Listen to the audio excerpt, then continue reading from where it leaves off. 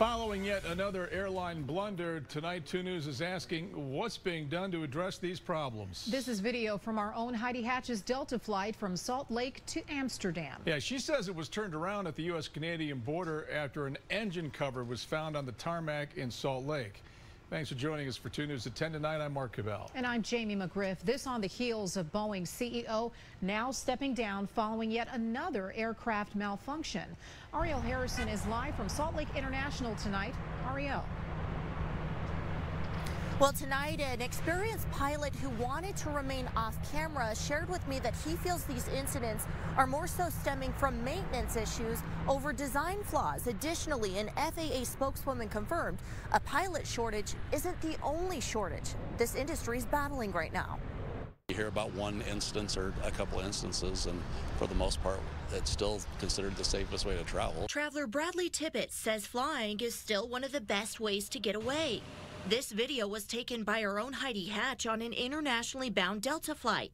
She says the pilot told passengers they had to turn back because a key piece of the aircraft was left behind on the tarmac, and they wouldn't have enough fuel to cross the Atlantic. Does that concern you to hear like pieces of aircraft are coming off, things like that? Yeah, of course it does, but it sounds like the airline recognized the problem and tried to fix it. This FAA website shows a log of the incidents the federal agency is currently investigating. You can see 2 commercial flights made the list recently over reported flap and engine issues. With it being in the news and the headlines recently, what do you tell your students? This is an industry that they feel has a lot of growth potential for them. These T-hangers out here. Rob Bennett, an experienced mechanic turned instructor, says right now there's a huge demand in the aviation maintenance industry, and his students see that despite headlines. If anything, it probably affects them positively to think, hey, maybe I need a little better training, maybe need to pay a little better attention in class so that I understand these things, so that maybe I won't make mistakes that'd make something like that happen. Like the FAA, Bennett says there's a need for skilled workers. The average age of aircraft mechanics right now, they're within 5 years or so of retirement.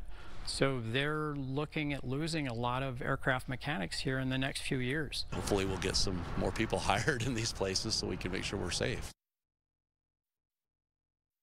Tonight, I also asked the FAA about efforts to attract the next generation of workers. In a statement they sent to us saying essentially that they are providing grants right now to educational programs and the aviation community to help prepare future pilots and maintenance technicians, end quote. Now, I have also put a link from the FAA website in this story on KUTV.com, so you can check out any reported issues with aircrafts that they are currently investigating. Reporting live from Salt Lake International, Ariel Harrison, KUTV 2 News.